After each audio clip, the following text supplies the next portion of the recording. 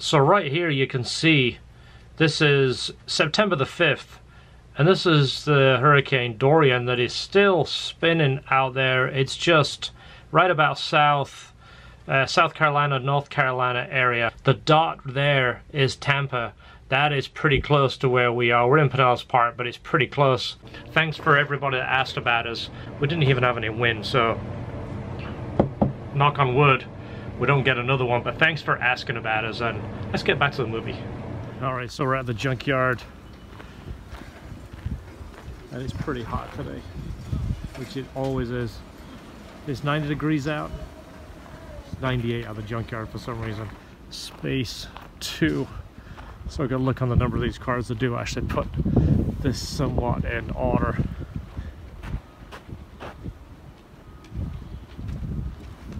Row 13, space 2. There it is. See the black brace goes all the way across there. Got no door handles. It's kind of like our car. It's sad to see these cars smashed like this. It's got 154,000 miles. But yeah, this is what we need right here. This is where the carpet clips to. So cool, we can get these clips. This is all painted black. Nice thing about a Florida car is we don't really deal with rust. But you see how beefy this thing is. Let me take it apart and I'll show you it. Is that all 12s? Ah, that sucks. Everything's 12. At least I brought a ratchet for it. Give you an idea how thick that is. See, it's like 1/8 inch. It's a 3-piece deal, so it's pretty heavy. So it's a good job we're replacing that, because it is structure of the car. If you ever get T-boned, that would obviously protect the car from folding up. I always like being able to go to the junkyard and see this stuff when it's assembled, because we need this clip there. You see that bracket that goes down here, and it holds this inside of the door panel. Well, I was wondering what was down there, because there's a hole behind it, but nothing really to go in. So it's good that we can see that, because I need that piece too. Every piece is mint. I mean, even the bolts are all nice and clean and gold. As you see, everything's perfect, so that's a plus. But the problem is all our clips and plastic deteriorates from the sun. It gets brittle. So I'll go ahead and cash these out, and I'll let you know what it ends up costing us, and I'll head back to the shop. So that cost $32.65, and he put them down as brackets. He didn't know what they were. Medium steel bracket, that's close enough. So that's actually a good find. I'm happy with that. Again, it's a safety thing. Those things weigh a ton. I bet they weigh 40 pounds between carrying those things and my big stupid gun that I didn't use. That was quite a workout, dragging those all the way across the yard, but we're good. We'll head back to the shop. All right, so we're back in our shop. Here's the pieces I just pulled. I'm gonna go ahead and clean them, get this out of here, make them look pretty, and put them in our car.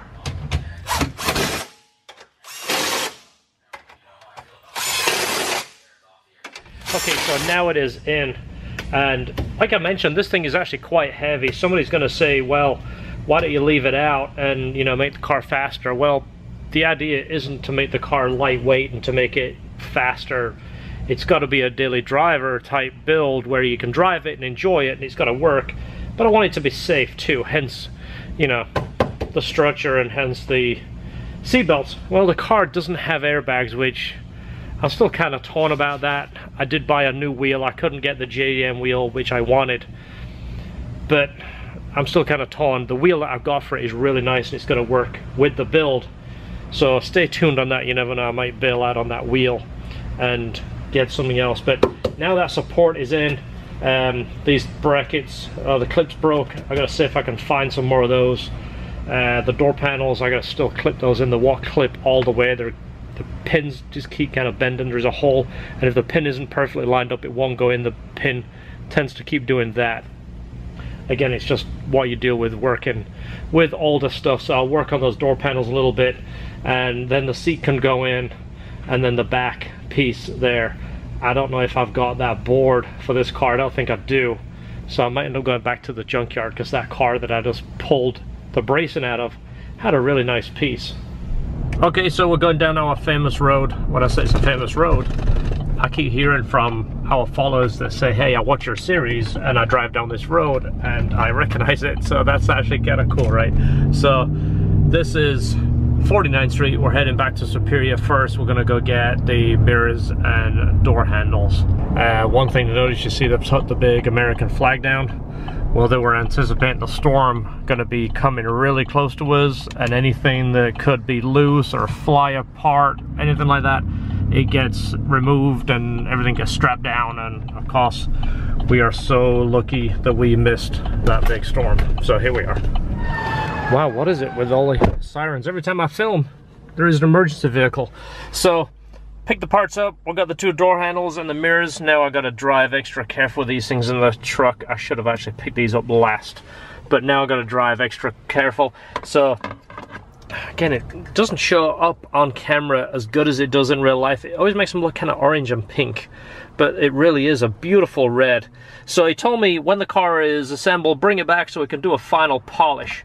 You can see actually the quality of the finish on this compared to the car, because what he said he did is a wet sand and just a quick buff to get it kind of close, and then the paint to breathe a little bit more. I don't know. I'm not that far deep into it, but I appreciate him doing that. He wants the paint to really stand out.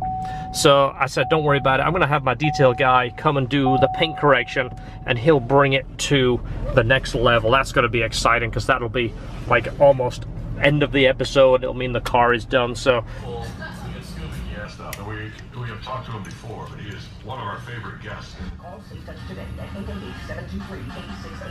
So this is probably overkill for what we're doing, but it's always easier when you have airflow to make power. So the more airflow you get, the easier it is to make power, and gives us a little bit more sealing just in case we need it. So this is the Skunk Street B-Series manifold. It is a nice manifold, but one of the things that we do is these Allen bolts is change those, and we're going to put the nice stainless button heads in there. And of course we want everything to look nice and pretty, so it'll match the rest of our style, which is the stainless Allen heads.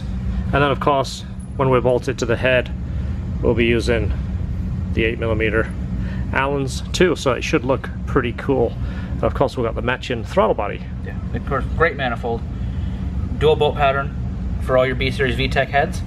And if you go back, what, 3 or 4 years ago, watch the video of us putting this on my Integra in real time, making 10 wheel horsepower with a bolt on. That's true. But think of, you've got a Skunk 2 manifold already, and just bolting this on with nothing else, putting it on. All we're doing is making this show if it makes power or not, and it did. It was pretty impressive. Already an aftermarket intake manifold to begin with, so it wasn't like a stock manifold to this manifold test. It was an aftermarket manifold to another aftermarket manifold. So yeah, this again, we're not looking at a ton of power, but you know how things go. We're kind of overbuilding the car just in case we need it, and of course it's better to overbuild it and underuse it for reliability purposes. So this will be good for 600 horsepower if we ever need it, and I think that's what they said the turbo was good for. I'd have to check with Kirk at Boost Lab, but I believe he said the turbo is good for about 600 total horsepower, so it's always good to have all the parts matching and having the capability just in case you need it. This comes good in black too. Yeah, it comes way back. So the fuel filter goes here, doesn't it? Isn't it? Is it there? The canister just hits it. The regular fuel filter's here, and it's really, really tight here on that video we talked about. I think George's, we got his filter and just kind of moved it. Yeah, I just unbolted it for the video because we wanted it all real time. We were trying to do it real time. We didn't want to do any, you know, funny business. So we have our Skunk 2 manifold prepped, and it's ready to install. When I say prepped, they sell you this cool little bracket that comes with it, and it's to hold the ISE so it works correctly. It bolts to the bracket, and then you see we have the 2 additional AN fittings right there. We have a dash 3 and a dash 4, and they're boost lines. They're basically boost reference. One goes to the blow valve and one goes to the wastegate. Let me go ahead and show you those real quick. So this is our line for the blow valve. This is a dash 3 AN.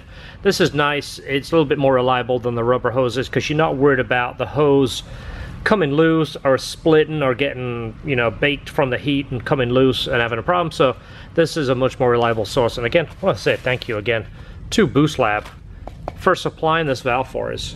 The blow-off valve is going to be in this area somewhere. We've left the line long enough just so we have a little bit of flexibility. I don't know if it's going to sit there, sit on its side, sit this way, somewhere around here. Real quick, this is a Red Horse inline filter. What we've done is cut the factory line and put a compression fitting into a -6, and then this is bolted to the firewall. We're going to come off here with a -6. Again, it's overkill. I know that. I know this doesn't need this much. But again, you never know. I might get the idea to turn up the boost. If I sell the car, the next guy buys it. I want to say the head's good for 10,000 RPMs. The bottom end's good for 750. The turbo's good for 600. The manifold's good for probably 500. I've done 5 on those manifolds. This is the larger master cylinder. This we got it for the Type R. It's the biggest one that you can fit on this booster. You need it when you do the 5-lug conversion, when you do the bigger calipers. I see the power steering line is on. Everything's starting to come together now. AC line just has to be put back on. Once we're done with this area here, we're going to put the downpipe on. We're going to seal all this, make sure it's 100% right. Put the downpipe on, start building the flex, and then of course the exhaust will be coming after that. So the table is starting to thin off. There's still a bag of hardware in here, the emblems, a few other bits and pieces. We're not going to be putting those speakers back in. They were in the front, and it had this little crossover and a little tweeter that wasn't wired up correctly. But this bench is actually nice to see the wood under it, because it was piled this deep for the longest time. That was this guy's idea, by the way, so if it don't work, George, thanks for making me go to the junkyard and walk around and pull stuff and bring it back. Something else you want, you gotta get something else while you're there. That's it. And there's Esther out the window. You're out of uniform, Esther. That's not a blue LHT t-shirt. This is sundress, Esther. Right. Yeah. It's a special edition for Friday. I know, but in our dress code, it doesn't mention anything about dresses. It's hot. I know. Florida, so that's why I'm wearing a dress. Well, Okay. you also said that it doesn't mention anything about them, so that doesn't mean she can't, right? That's true. She's also a girl too, so she can wear a dress. So we're gonna go back to the junkyard, mess around with this seat, go pull a bunch of stuff, go lay in the dust. It's about 92 outside, so that means the junkyard is gonna be about 115. An index of 100, so yeah, it feels like 100 today. Well, if it feels like 100, it's 115 at the junkyard, because it's always hotter. All right, so our downpipe still fits. We're just sizing it right now, but that is our high flow cat, the 3-inch cat. And then we're gonna put the stainless bellows on here. There's a flex. Actually, it's tied to the back of the motor there, so this is where the flex will be. And then on the back of that flex, we're gonna put a flange, as demonstrated by George, and then we'll run exhaust in the usual location back here. But that looks like it's gonna tuck up there pretty tight. That should work out pretty nice. All right, so our downpipe is finished. It's ready to go on. You've seen this in earlier episodes. What we just did is add the 200 cell cat and the bellows, and then we're going to a V-bend right here. We'll show you what is going on the end of this pretty soon, but now we can install this. Note the brace right here. This is to add support to the back of the engine, so it doesn't put all the stress on this end. I can't see this breaking, but this is something that a lot of people don't do, and it's something the factory does, so obviously it's there for a good reason. We also have a flex on our dump tube right here, and it is recirculated, so it's nice and quiet. When you go into boost, you're not going to get that noise out of the engine bay. It just makes a seamless, cool boost sound. So we've got the intercooler mounted. We're mounted here and here. It's nice and tight. I don't want to pull it too much because the car is hanging on the lift, but that means the intercooler is mounted. The pipes can just hold the weight of themselves. A lot of people tend to make the pipes hold up the intercooler and then put a couple of zip ties around here. We're not going to do that. So we haven't got it yet, but we ordered a pusher fan that should fit just in here. The clearance of the fan I've got is 2.1 inches in the middle. We have 2.5 there. So hopefully we can put a push fan here, and then on the back side of the radiator is going to be a pull fan. The reason we're doing a push fan here is so it isn't jammed between the radiator and the manifold. Want to have a little bit of air room and obviously somewhere to dissipate the heat. So we're gonna prep it. We have the turbo tight. The downpipe can go on. We'll mount it, then we'll show you the next step. All right, so for this clamp here, let me give you one of our tips, and this tip is earned from many times of these things not coming apart, not being able to tighten them up, so I'll show you. Ready?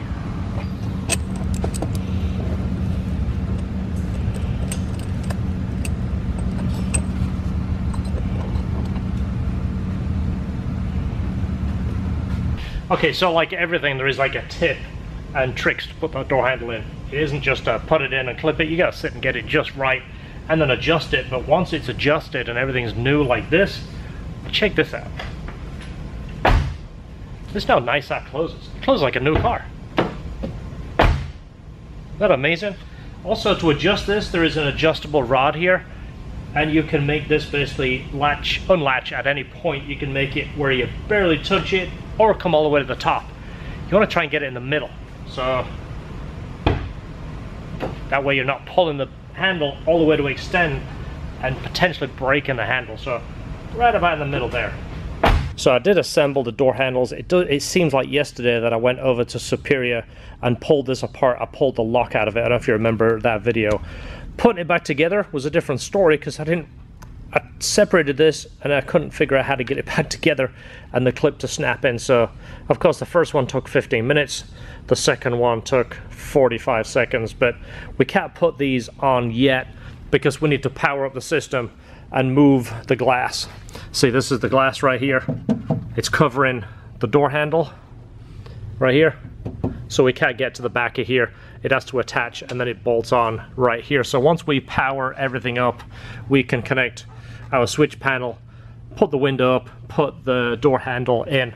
But the seal is on, the mirror is on. Again, it's little at a time. It's way more time consuming than you realize, but it does start to come together. It's starting to look good now. My first favorite part is that door. Check that. Have you ever seen an Integra close like that? No, you haven't. Unless you're as old as me and you remember these cars when they came out. Look at that. That is unbelievable. Red seat belts, Type R seats, red stitching on a red car. It doesn't get much better than that, does it? That is awesome. That's probably one of my favorite things. It's a tough choice between that and the door, the way the door closes. Wow, that was lucky. Yeah, it was. So, what do you think that is? We're looking at this and debating if this is a bad radiator, if it's got a really slow leak in it. Again, it looks kind of particularly yucky there. It's not from the AC condenser. The AC condenser is clean and dry, and of course it's been holding Freon for the last 6 years or so. So, I don't know, maybe it's time just to say bye-bye to this thing. It's been in the car at least 10 years. I don't know. What do you think? Should we pressure check it, or should we just say, you know what, we're this far, maybe we just redo it? It can go either way. Don't say that, George. People take that the wrong way. I mean, it is beat up, like you said. It's been here for a long time. Yeah. I remember a bunch of fins. This fan has been rattling around too. It's been... Well, this side here is where all the fins are smashed. The front side. They're all flattened out in there. I mean, we could go through there and do it. But look at the core right there. It's actually something's hit it. Worn through. That might be worn through. See the little line down the middle of it? Oh yeah, it does, doesn't it? Yeah. So I hope you're enjoying the content.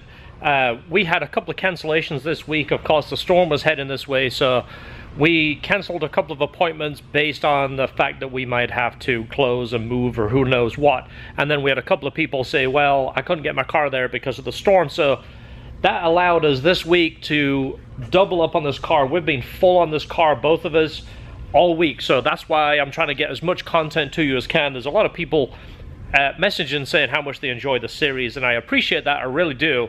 So I'm trying to get as much content as I can put together and get it to you so I don't drag it out too long. I don't want to make these long tease videos. I know I did kind of a little bit with the paint, but that's because the car wasn't ready. So just to give you the heads up, it's going to take a little break right now. this is an awesome car, but the customer's car is way more important than this. There is the next car sitting here, so we are going to be working on that, and we will pick up here between cars on this one, and we'll show you it as we go. So don't forget to hit the subscribe button, click the bell, share our channel, help us grow, help us make more content and make more cool videos. Thanks for watching, and don't forget, enjoy your cars.